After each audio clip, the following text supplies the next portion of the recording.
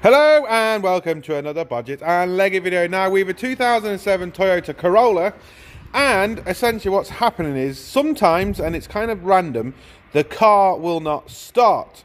Now I've spoke to the customer and I'm not really expecting a parasitic draw, and the reason why that is because it's not really doing it overnight. What's happening is he's driving it, he could be driving for half an hour, he parks somewhere, does a bit of shopping, comes back out and the car doesn't start. So, and it does start in the morning, sometimes it doesn't. So, or no, actually, sorry, it mainly starts in the morning. It's only as he's kind of driving. So I'm not expecting a parasitic draw in this particular case because of what's happening. I'm really suspecting the battery. When you look at the battery, you'll see how old it is. We can also see some build-up there. Now, I want people to tell me in the comments down below why that build-up happens. So you can pretty much be certain in this case that at the end of the day, look, it's a battery. Even if it's not a battery, that battery is really old and it's going to need changing anyway. Because again, if you can't do any like diagnostics or anything without having a good power source. You know, you really do need it. So this battery is going to be changed. Now we are going to test it, but as you can see, it is just old. It's most probably not so much the genuine one, but I guarantee you that's, you know, more than 5-6 years old, maybe more. So look, that battery is shot, but we will test it. But before you actually test it, do not clean it.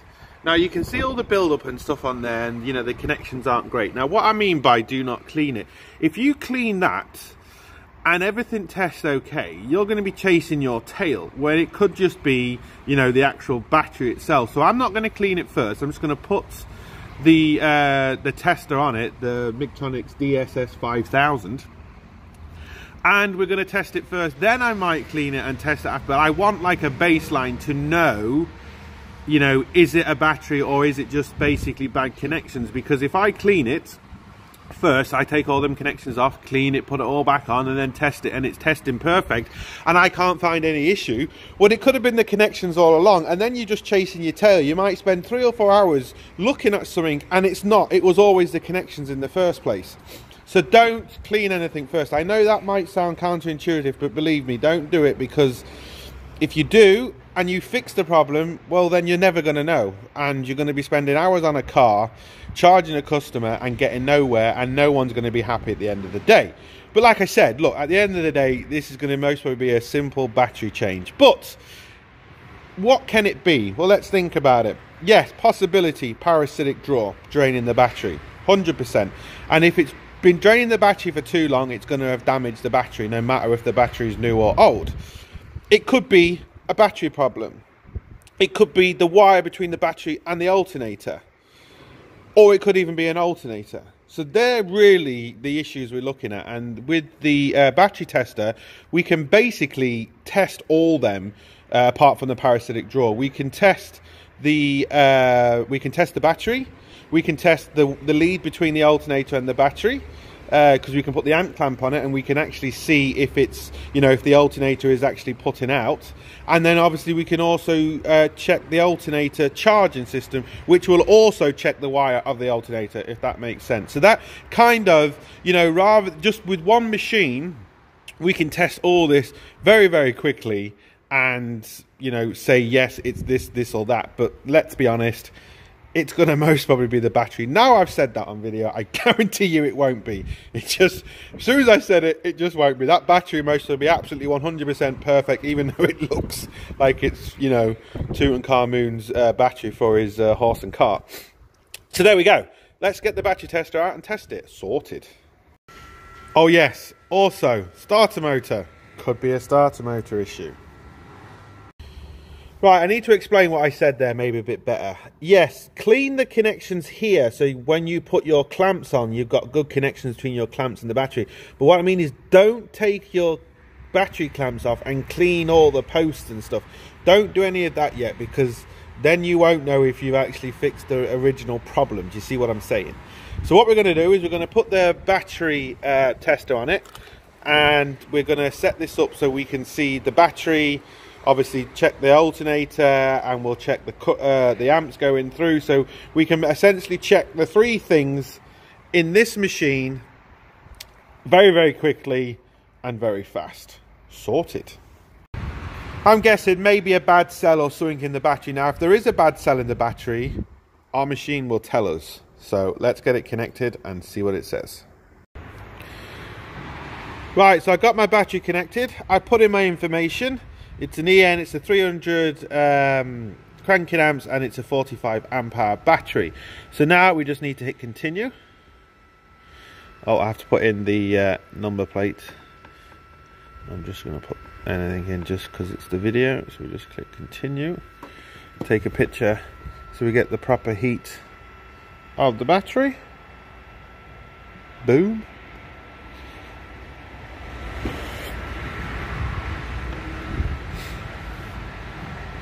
It's now putting a load on the battery. Hopefully you can hear that little toaster spinning. You get you in a bit more typical. As soon as I did that, all the vehicles are coming past. But anyway, so it's doing that. It is loading up the battery.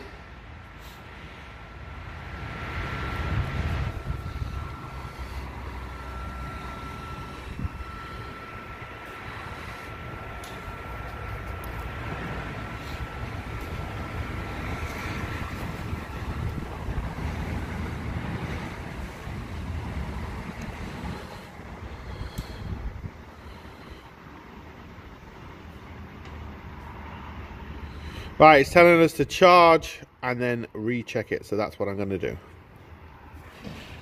Right, what we're going to do is we're going to check the rest of the system first, just to make sure the alternator and everything is okay. It's telling me to make sure my amp clamp is off, so it's going to zero my amp clamp. Then it's telling me to connect the amp clamp.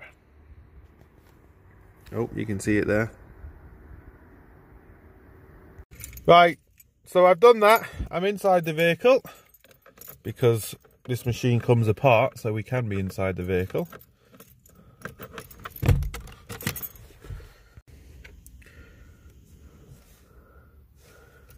Start engine. Starts okay. Let's just turn off the loads.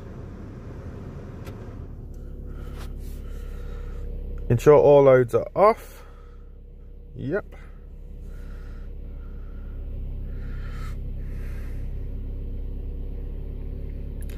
Let it go through its test. Rev up the engine.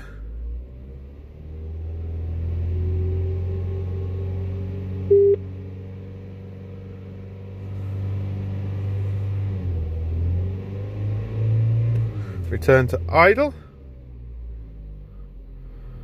So let it return, press next. Turn everything on, so we turn all our full beams on.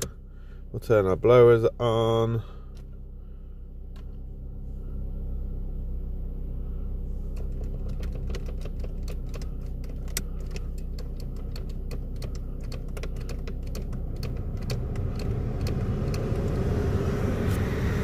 Click next.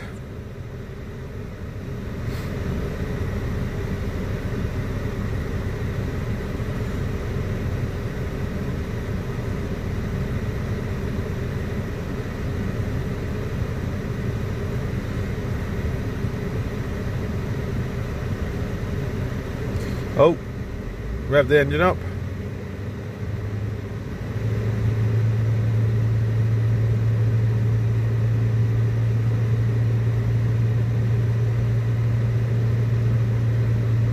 Hold the revs.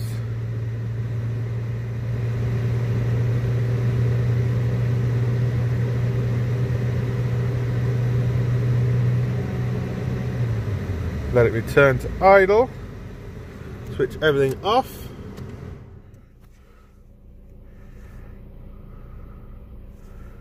Now, as we can see, nothing wrong with our cranking. We can see that the alternator can actually supply what we need, so that's all good. Our ripple. Now, our ripple is still okay, but you can see there is peaks in it, but there's no dropouts, but our alternator is, you know, the AC part of the alternator or the diodes are worn. Now, I did in one video say 50 millivolts is kind of limited. It just depends on your car. Some cars can take more, some cars can't. It kind of depends on your car. But once you start getting up on that, you know, you know, it's worn. Let's put it that way. It's not broken, but it's worn. You know, this is a good thing about these. You can actually tell, you know, the condition of things. You're not basically guessing. It is, you know, it's old. It's the original one on the car. It's done 326,000 kilometers, you know, so you're going to expect a bit of wear at the end of the day. It's not bad, but you can see it's actually wear. So what we're going to do now is, we're happy enough with that, and I'm happy enough that the alternator is good. I'm happy enough that the wiring is good. We'll just put send results. We'll just print that to our printer, just because we can.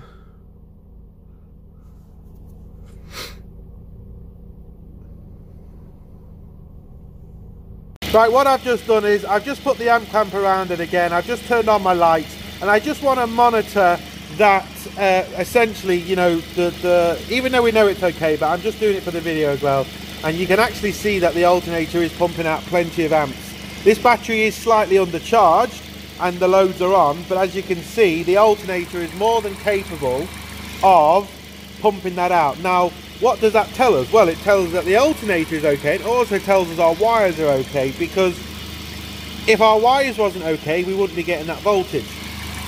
If you're concerned that it's your wires, just back probe right at the alternator. If the alternator is kicking it out, but then it's not going to the battery, the only thing in between that is the leads. So we're directly at the battery. It just gives us a better indication that our leads are okay and our alternator is okay. Now that still doesn't tell us if we've got an issue with our starter motor, and it still doesn't tell us if we've got an issue with our battery yet. But at least we now know that our alternator and our wires are definitely okay. Sorted. Right, what I did is I just left the battery on, or the lights on, for a couple of seconds. Actually, we can actually show you all this because it's wireless. So we just got it on now. I turn my lights on,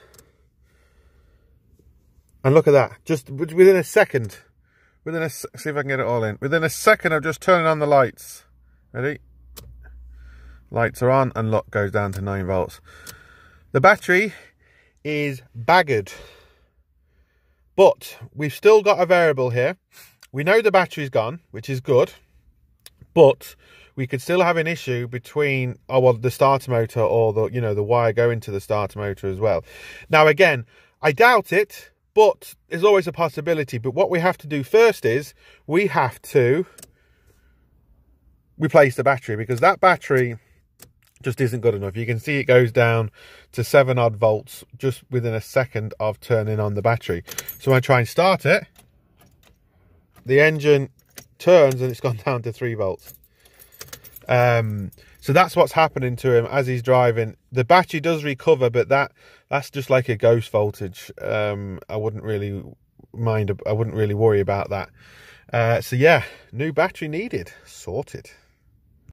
Right, so what I've done is I've done what it asked. We did charge it up, and as you can see, boom, replace battery. So that's what, you know, it just kind of warns you. It tells you a bit about it, exactly what's going on, what it actually found. And again, we can print the results.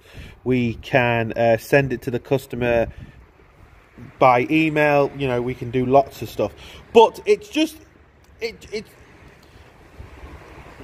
what I think it does is sometimes it just kind of gives you a, you know, like a safety warning. It says, right, okay, look, just charge the battery and let's test it again. rather than just kind of saying first right it's bad or whatever. So I do kind of like it. It's, you know, the system that it's in place. It just depends on the battery and how it actually finds it. Sometimes it does say replace straight away. Sometimes it will say, you know, a bad cell or whatever the case may be. But in this case, it just said, look, charge up again and let's test it. We did our test. We did our test with the actual clamp meters on. That's another thing I like about this. What you can actually do is when you come back out of it and we go home, you can see the digital meter here. And that's what I was actually testing with my amp clamp and with my we can actually do both, which is handy. Yeah, it's off. 0 and amp clamp. Now I really do like that. Let me just, of course it's not going to start, is it?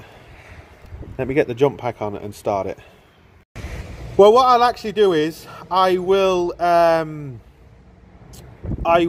put the new battery in and we'll just go through this feature. I just quickly jumped it and it's putting just over 11 amps into it, just ticking over. So it'll be interesting to see what the new battery actually does.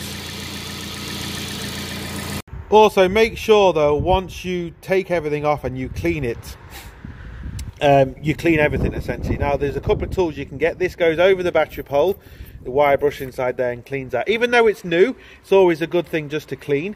You take the top of this off, which can I do one-handed? Nope. And you have a wire brush in there which allows you to get inside the battery terminal. So always a good idea just to clean everything. But also make sure, depending on your vehicle, don't just disconnect your battery, because some vehicles have, especially the modern vehicles, they have memory saves. They have all sorts of stuff that you have to put special tools on, because otherwise, depending on your car, it might not start afterwards. So be very, very careful to just disconnecting a battery on modern cars. Right, boom, look at the difference. That's our new battery on. We are higher voltage and a lot lower amps. So that means the alternator isn't working as hard. That means the battery is obviously, all the cells and everything in the battery are a lot better. So you can just see by having, you know, not so much maybe this equipment, but some sort of equipment, just the difference. So you can imagine that's putting at tick over, like it is now, it's just ticking over. That was putting over 11 amps in, nearly 12 amps, and it was only 13.5 volts it was able to put into the battery. So it was basically struggling. Well, not struggling, because obviously the alternator can produce more than that, but the battery was struggling to kind of take the power in. This battery now is just ticking over, and the alternator is just ticking over, and boom. With this, you can see straight away, really quickly and easy, it's sorted. It would be nice if they had a little print screen now where you could actually print this or send it to the customer. I would kind of like that feature in it. But I'm guessing that's just maybe software, so that might be easy to actually add. Because it'd be nice to show the customer before and after, you know, the difference. Right, so another question for you to answer down in the comments. Why was I putting the amp clamp on the negative side of the battery, not the positive side? Answers down below. Sorted.